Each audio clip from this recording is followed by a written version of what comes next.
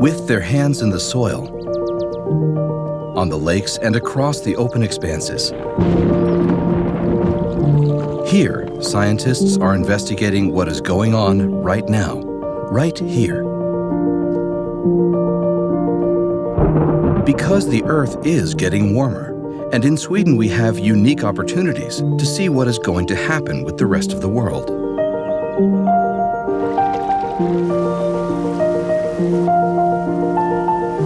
Sweden is like a peephole into the future.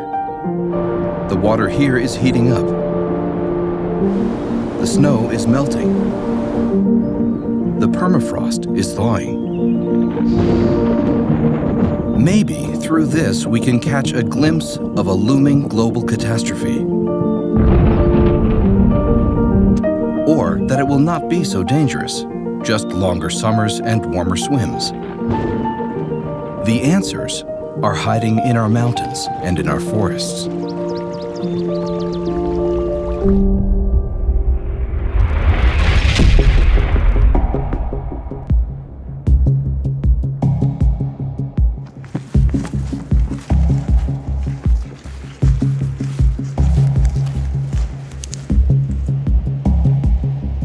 Here lies a bomb, buried. But is it lying safe here underground, dormant, and far from any risk of being set off? Or is it the other way around, that it is threatening to explode with full force and consequences for the whole Earth and all life on it?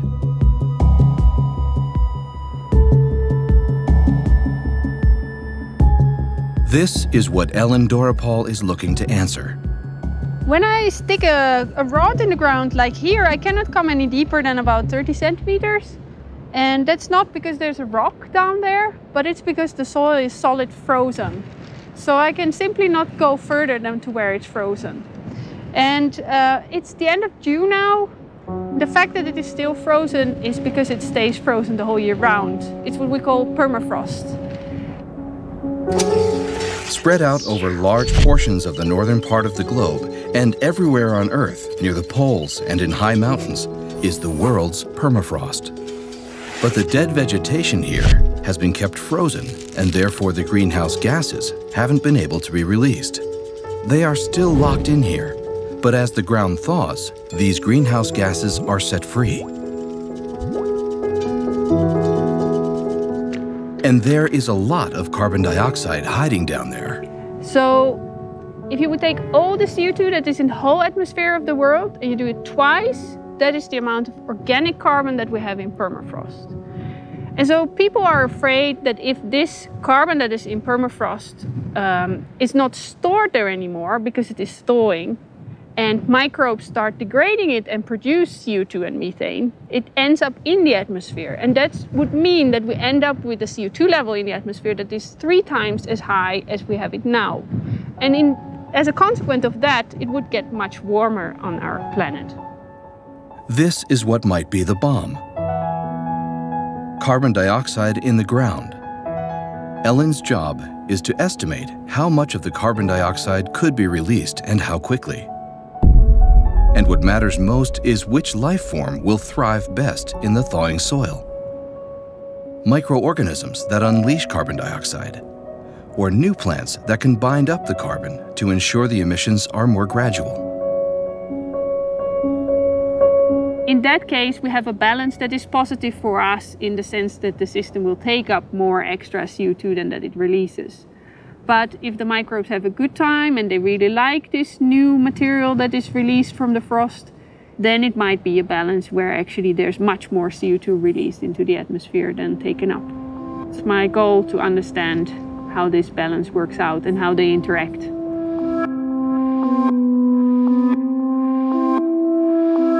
As for the basic principles of the greenhouse effect, we have a pretty good grasp of the concept. And we would not survive without it. The atmosphere sees to it that the sun's heat is retained.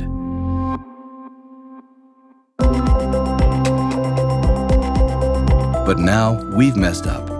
Our production of greenhouse gases particularly carbon dioxide from all the fossil fuels, coal and oil, has resulted in the atmosphere retaining even more of the sun's heat. This adds to the greenhouse effect, and temperatures increase. The basic principle is simple, but then it gets more complicated. Because the warming itself triggers thousands of other processes, which in turn can cause even greater warming or cooling of the Earth. And it is these new effects, yet to be understood, that many researchers in Sweden now want to learn about.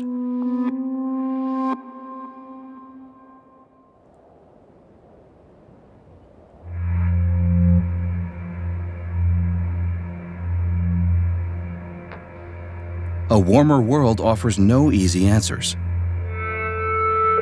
One could think that more heat will result in raising the tree line. It's the cold up there that holds them back.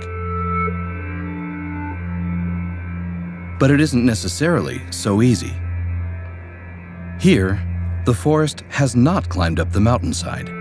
Instead, totally the opposite has occurred. A small moth called the peppered moth is a constant threat to the birch trees. One warm winter a few years ago did not kill the eggs and the larvae from these moths, as is usually the case. Instead, the pepper moth thrived, and a large portion of birches died.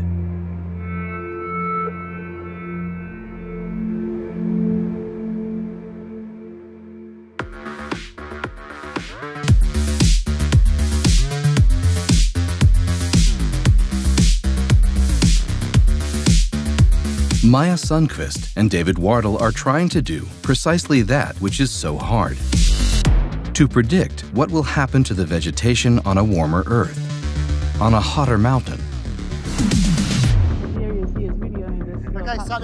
Yeah, that's what I saw last time. And so what you'll see is you'll go over this ridge, and then you'll see the stream. yes, This stream, and there's a snowbed following it on the right side. Maja and David have test beds up the mountain slope. They come here once a year. Down in the valley, it is hot, but the higher they hike, the colder it gets. The attraction is that it's a gradient that represents a range of temperature. And the range of temperature it represents is about 3 or 4 degrees Celsius, which is about the same as what we'd expect in terms of climate change and global warming over the next few decades.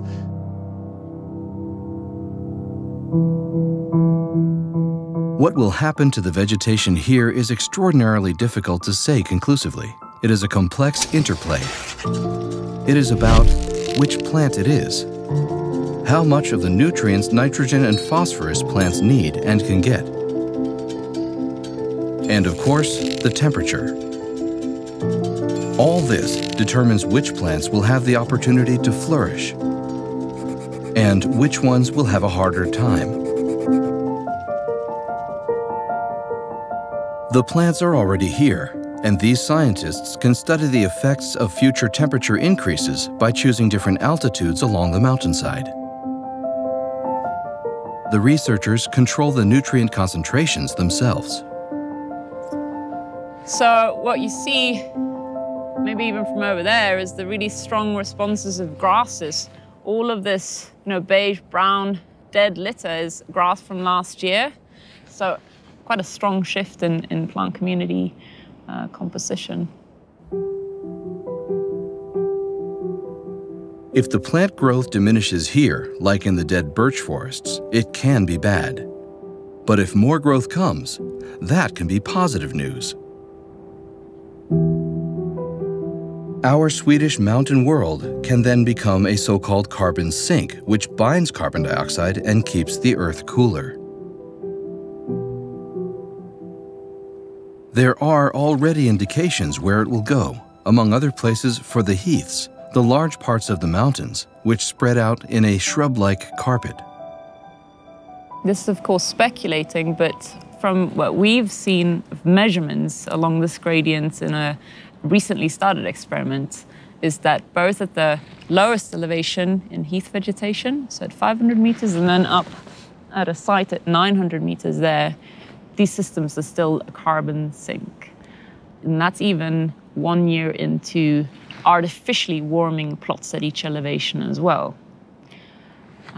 So far, all of those plots are carbon sinks regardless of temperature treatment.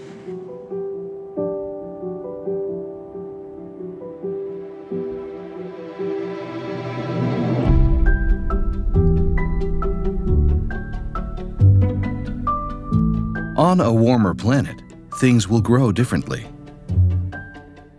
There will be less growth in already hot areas, but more here. And all that grows affects the waters. Simply stated, as more plants and small animals die, their waste drains into lakes, making them darker. They become richer in what is known as humus. This makes it more difficult to get drinking water from the lakes. We already know this. But now the question is, what happens to the life in the lakes as they darken?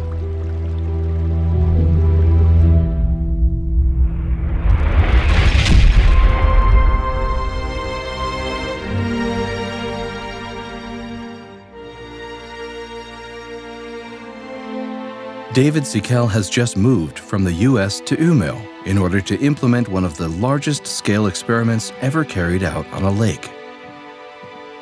I want to know how changing water color impacts the fish populations in lakes. And I'm going to test this by experimentally changing the color of an entire lake. For David, the question is how it will go for pike and perch in the lakes here. Will they survive the climate bang? To get solid answers, the kind that may apply to lakes over much of the northern hemisphere, David needs to do the experiments on the largest of scales. I want to do this experiment at such a big scale because ecosystems are complex, and if you simplify them with small-scale studies, they often come to the incorrect or even opposite results of what happens in real life. So because of this, whole ecosystem scale experiments like this are really where most of the big advances in understanding lakes and rivers come from.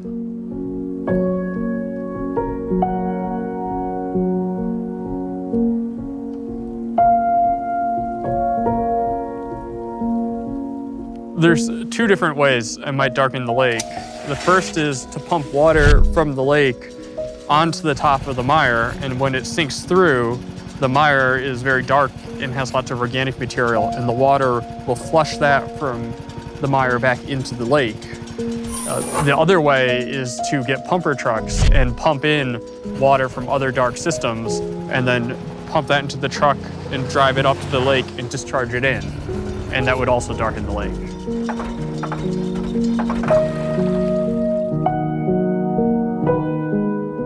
The experiment will continue for at least 3 years, during which the lake's natural light penetration, oxygen, levels of nutrients, and above all, aquatic life will be constantly monitored. And so far, David has no positive expectations for what the results will be. I think that the fish populations will decline dramatically. So fish like perch and pike that are common in these lakes. And what I want to know is how rapidly that happens. So if there's any way to slow it down or to prevent that change from happening.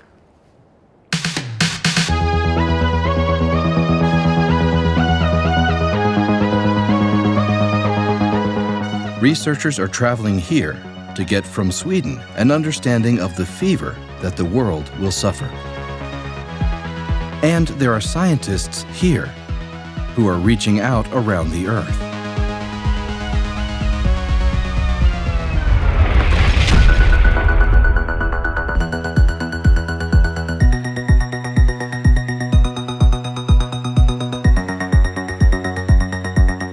Örjan Gustafsson has been on expeditions to the seas north of Siberia to measure emissions from those thawing seafloors there. in the same way that our Swedish mountain biome does as the permafrost thaws. His new project covers all of Southeast Asia. He is studying the so-called brown cloud. Yes, I guess maybe I'm talking a little bit about the brown cloud at home. So one day my 3-year-old son Eric came home from daycare and said, "Here, Dad, here is your brown cloud." This brown cloud is nothing to play with. Over India, Nepal, Thailand, and China, it consists of soot particles from everything that burns: coal in power plants, wood in stoves, diesel buses, farm fires across the fields. The color of the vast snowfields is getting darker, with major consequences.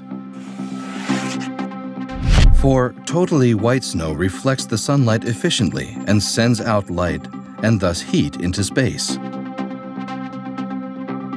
But the now darker snow absorbs the sun's heat, and the whole area gets warmer. This is like putting a turbocharger on the greenhouse effect. Scientists estimate that the soot warms this area far more than the elevated carbon dioxide, 20 times more to be specific.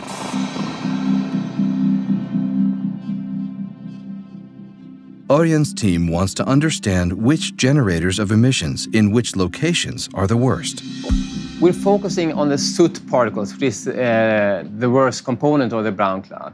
It can come from different combustion processes, from traffic, from coal combustion power plants, from wood fuel usage in households. And when we have that information, we provide that as a scientific underpinning for political decisions on where to put the biggest efforts to mitigate, decrease the emissions.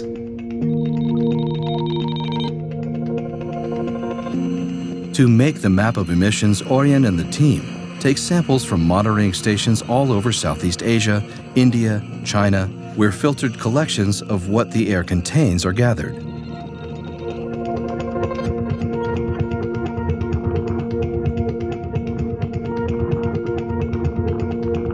These are pictures from the measuring station in the Maldives, far out in the Indian Ocean.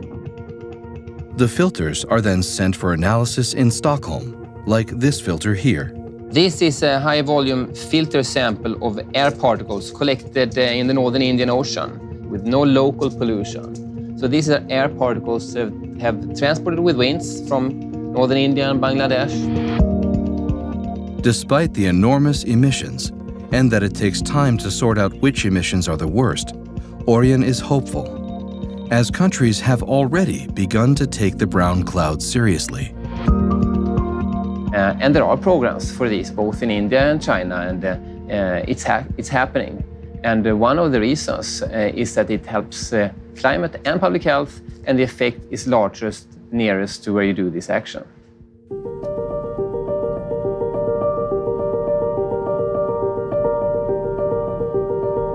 We are entering a world where that which is going to happen is shrouded in mystery. But even so, scientists are learning more every day. The climate is one of the biggest areas of research today, and one of the largest we have ever known, and will continue to be.